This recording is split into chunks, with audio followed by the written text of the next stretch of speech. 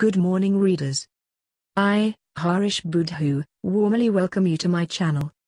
Learn as much as possible from my handwritten articles. Open Letter to the Prime Minister.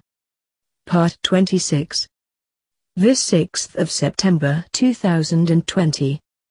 The Prime Minister is foolishly reviewing the then private military of Ramgoolam, Baichoo and Soornak, voice of Hindu, by stupidly giving them glucose, tonic and serum. The criminals had set fire to my house plus created racial tensions at many places. Mr. Prime Minister. 1. Warm greetings. This early Sunday morning 26th letter of the series will be a short one. We will raise two of the main topical issues, which do not necessarily fall under your ministry or responsibility, and that even though as Prime Minister of the country, you wield enormous power. Also, we have to cater for our Facebook and YouTube friends, especially the young ones. Be that as it may, welcome. 2. For the attention of students. Refer to the last 4th of September 2020 letter. A. We had underlined 22 English expressions for you. Remember. We are still learning. It should never stop. And that till your last breath. If not, you will develop a mental blockade. You have to learn from your own mistakes.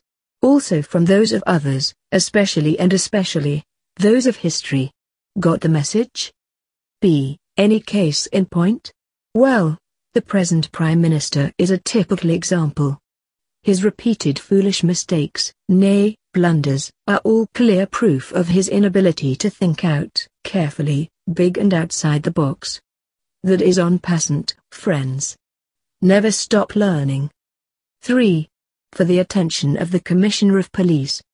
A. Today's views are but a follow-up to all those of the past opinion papers, on the criminal activities of the Voice of Hindu, commonly known as VOH. Rest assured, Mr. Commissioner of Police, that we are neither afraid of or obsessed by them, nor haunted by the fear that they might attack me again or set fire once more to my house. B. Believe you me, the Prime Minister is foolishly reviving them, giving them glucose and serum and providing them with tonic, to give them more energy and strength.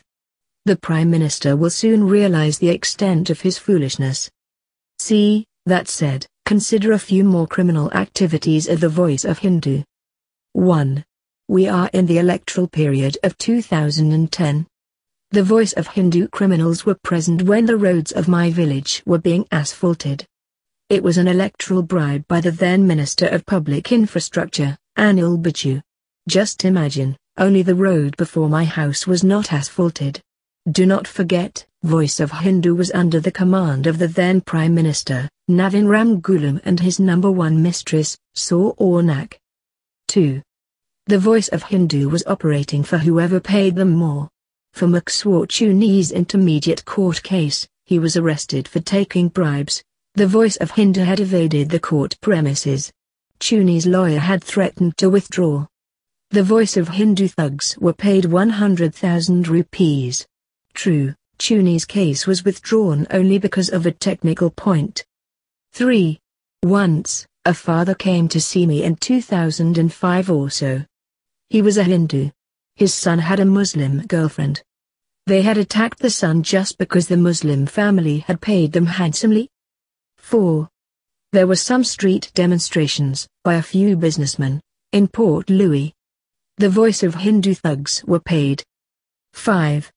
We have already referred to a case when the Voice of Hindu had asked me 100,000 rupees, as protection money, to hold a public meeting at La Louise in 2003 or 2004.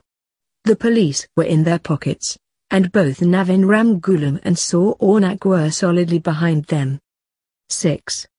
Today, the Voice of Hindu is behind the Grand Basin so-called gathering.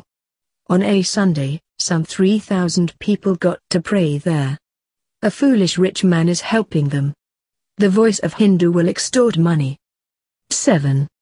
We had denounced Navin Ramgoolam when his police and private Voice of Hindu army were terrorizing Soornak's husband. There were 3 open letters in Sunday Vani. And the price? Ramgoolam closed down that weekly by withdrawing all paid advertisements of government plus unleashing his voice of Hindu bouncers to threaten, terrorize and assault all the Sunday Vanni vendors. Thus died that weekly which had greatly contributed to help the sale by levy and money lenders victims plus in other liberation movements. 8. In conclusion, reopen all their criminal activity inquiries. Ask the Mauritius Revenue Authority and the Independent Commission Against Corruption to comb the bank accounts of the main leaders. You mark my words. They will soon create racial tensions. To be continued. Keep reading, keep learning. Like and subscribe for more thrilling articles. Thank you for watching.